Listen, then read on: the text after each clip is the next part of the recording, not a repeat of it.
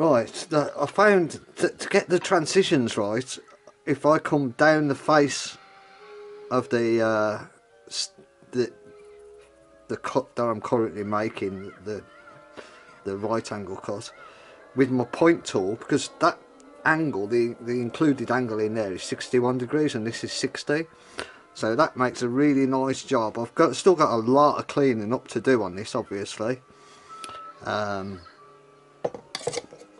I did have one catch, so somewhere I've got a tip that's got a little break off, which was really annoying. It was withdrawing the parting tool. I wasn't paying attention for a millisecond and it skidded across the top, which was annoying, but you know, I'll have to live with it, I guess, because I've got 20 points of a star.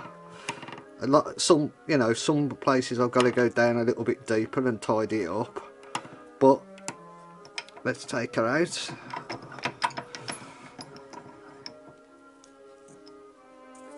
You can see, there we go, lots of tidying up to do, but the principle of this absolutely does work. So even if this failed now, which I'm not going to let it, brilliant. I'm so excited about this one, maybe more than the last one. It was definitely harder than the last one, but there we go. Thanks.